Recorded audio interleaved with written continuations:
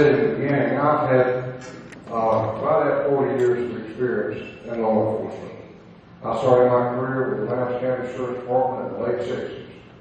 I went on to Georgia State Patrol and worked through the ranks of captain. I retired as commander of a city man SWAT team where you have to make quick decisions.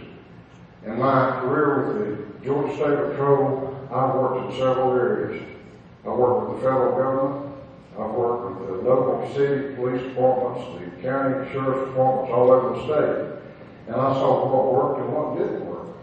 And what I wanted to do is to bring that experience back to Lowndes County. I love Lowndes County. My family, we never left Lowndes County. I want to see them raised in Lowndes County.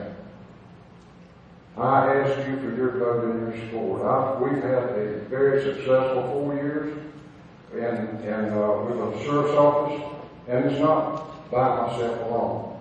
It's the men and women that work with the sheriff's department that makes it successful. I'm just a cheerleader. We work as a team. I work with them. They don't work for me. They work with me.